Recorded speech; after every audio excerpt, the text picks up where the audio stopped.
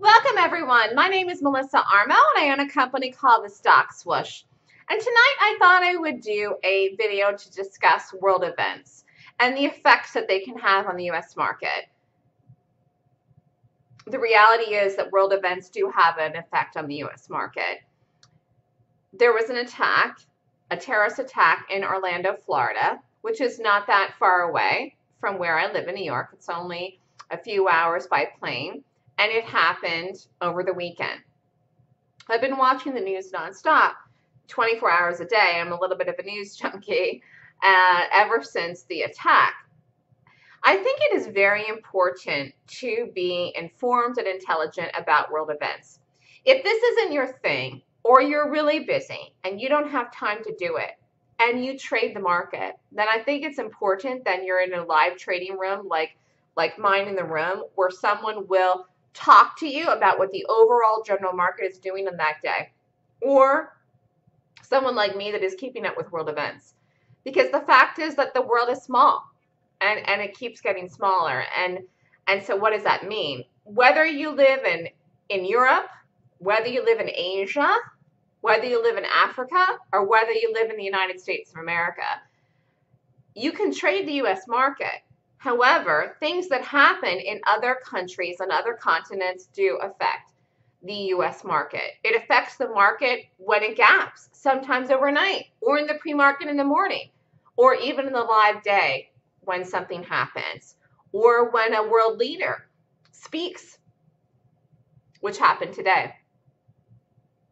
So I think that as a person that trades the markets, that's involved in finance daily, you do need to consider the global level.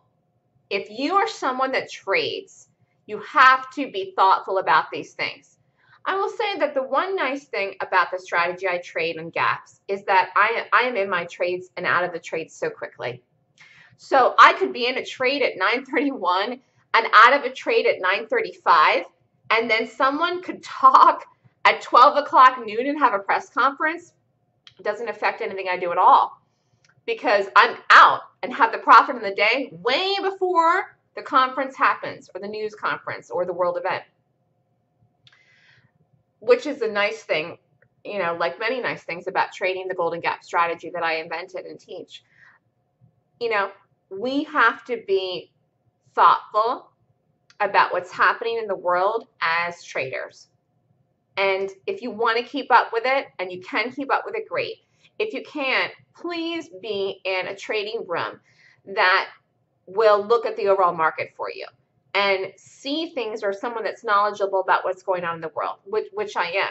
Because the fact is that it does sometimes play a part in whether you hold a trade to a bigger target, or take a quick profit in a target, or don't trade at all that day. Which there may be days where it's not good to trade, or certain stock symbols that aren't good to trade because they're being affected by things that are happening in the world.